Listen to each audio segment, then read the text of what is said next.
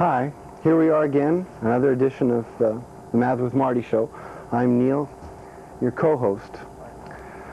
So, we've got 9 guys coming to a guy's house for a party, and each guest has to shake hands with a different number of guys. Some of you have been thinking about it for a week, some only for a few minutes.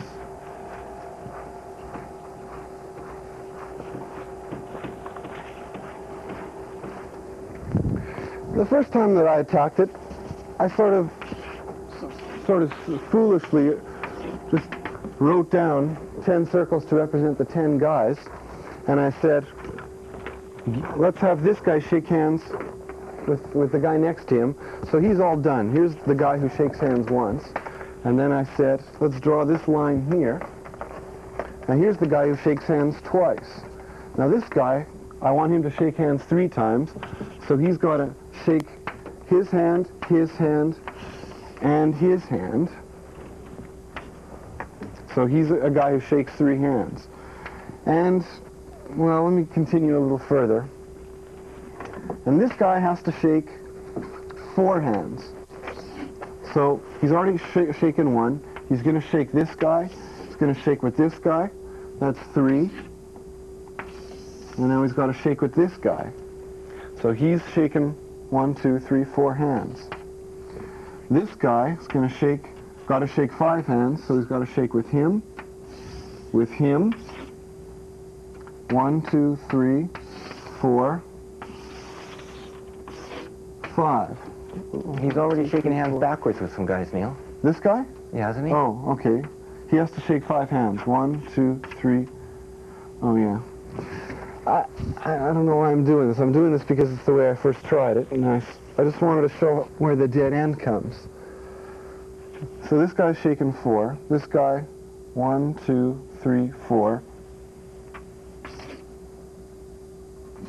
5. This guy's got to shake 6. He's already shaken 2, 3, 4, 5, and 6. Starting to look like a real mess, isn't it? 1, 2, 3, 4, 5, 6, 7, 8, 9, 10. Okay, so these are all the 10 guys in the room. Let number 10 be the host. 5 shaken 5 hands. 6 has to shake 6 hands. And you can see that number 7, he's already shaken 3, and there's only 3 guys left. So this guy can't shake hands with 7 guests, so this is sort of a dead-end approach. And I'm just going to erase the board now. Maybe I'll leave it on. So after playing with that for a little while, I decided to draw the guys at the party a slightly different way. Like so. And by sort of pairing the guys who shake a lot of hands and the guys who shake few hands, you see that you can develop a nice sort of structure where there's sort of a symmetry to it.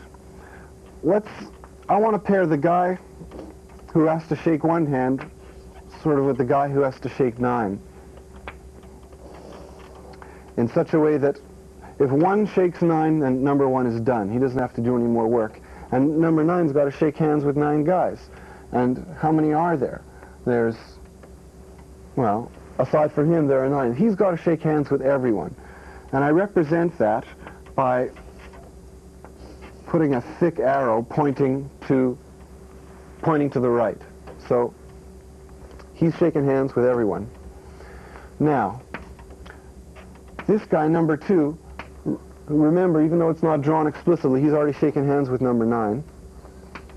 So if I have him shake hands with this guy, who, as you might guess, I'm going to call the guy who has to shake 8 hands, then number 2 is done. He's shaken with 9, he's shaken with 8. And what do you think I'm going to do with this guy?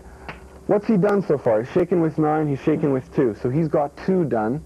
He's got to shake with 6 more. And if you look to the right, that's everyone left. You see how it's going to go. 3 is already shaken 2 hands. This is its 3rd. 7's already shaken 1, 2, 3 hands. He's got 4 to go. and this is going to be 2. 6 shakes with everyone. Number 4 under the 6, Neil. He wrote a 2 in there. Oh, yeah. Oh, going the wrong direction. Yeah, because this guy, he's already shaken 1, 2, 3 hands. This is his 4th. 6 has already shaken 1, 2, 3, 4, and he's got 2 left. And the only numbers left, well, what have we got? This is the guy who's got to shake 5 hands. He's shaken 1, 2, 3, 4. He's got to shake 5, and he's done. And this is the host. And the host, well, he's already shaken 5 hands, just like his partner up here. So that's how I attacked it. And I believe that is the correct answer for a change. Usually my job is to come up here before Marty and give a wrong answer to a problem. So this is a little bit of variety for your viewing entertainment. But anyway, the show is going to proceed. Don't be so sure, Neil.